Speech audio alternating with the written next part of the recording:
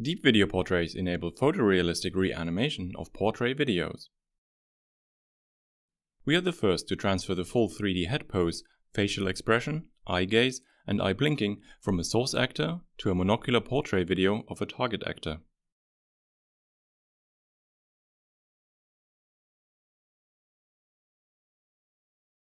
Given an input video, we first track the source and target actors using a face reconstruction approach. The resulting parameter vectors represent meaningful semantic dimensions such as the head pose, facial expression, and eye motion. These can be directly transferred from the source to the target. Next, we render synthetic images of the modified target actor rig. Finally, we employ our novel rendering to video translation network that converts space-time volumes of such conditioning input into photorealistic video portraits. We now show more full head reenactment results.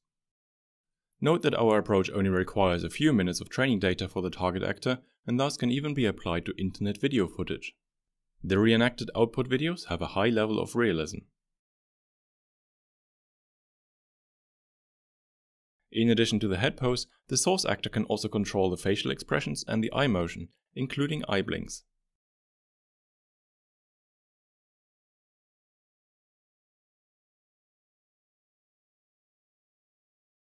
Here is another result with different source and target actors. Please note that also the upper body, hair, and scene background are consistently synthesized to match the new head motion. Even the shadow in the background moves consistently with the modified foreground.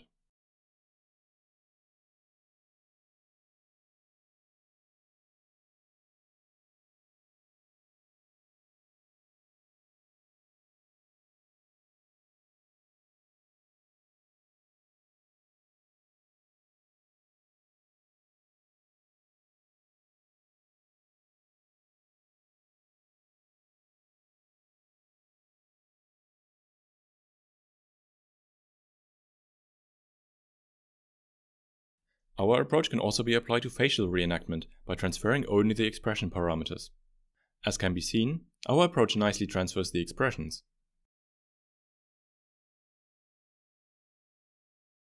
Using our approach, we can also provide interactive user control over video portraits. This enables live modification of the rigid head pose, facial expression, and eye motion. All parameters can be controlled independently or simultaneously.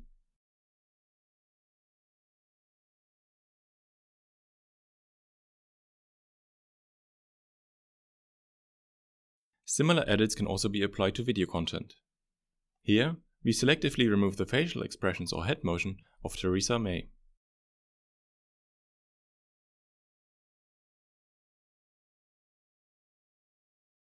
Next, we compare to the state-of-the-art facial reenactment approach of Tees and colleagues. In comparison to their face-to-face approach, our result better matches the source facial expression while also correctly transferring the head motion. This enables a whole new range of video editing capabilities. We also compare to the audio-based dubbing approach of Suvayano Kwon and colleagues, which produces accurate lip sync. Especially our friends who are lesbian, gay, bisexual, or transgender. Their approach does not have explicit control over the facial expressions, and therefore the output doesn't always match the expressions of the source sequence. In contrast, our visual dubbing approach accurately transfers facial expressions.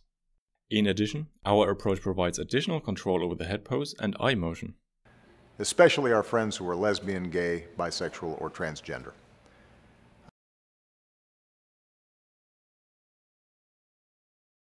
Even professional dubbing of foreign language movies, like this German to English dubbing, leads to bad audiovisual alignment. My first time on stage was in 1998. Our approach modifies the face to match the new audio track at high quality. My first time on stage was in 1998. In terms of audiovisual alignment and synthesized mouth interior, our results are significantly better than Garrido and colleagues on the right. My first time on stage was in 1998. Have you eaten, Mr. Angier? I need something impossible. You're familiar with the phrase. We also compare to the image reenactment approach of Averbuch, Ilo and colleagues. Our approach enables more significant modifications of the head pose, while their warping-based approach distorts the head and the background. Note that their approach is based on a single target frame, while we learn from a video clip. We evaluate our approach quantitatively in a self-reenactment setting, in which the source and target videos are taken from different parts of the same video. The error map shows the per pixel root mean squared error in RGB color space with respect to the reference. Our results are nearly indistinguishable from the real video. We next evaluate our space-time conditioning strategy. Our novel space-time conditioning significantly improves the temporal stability of generated videos and leads to a much smaller photometric error.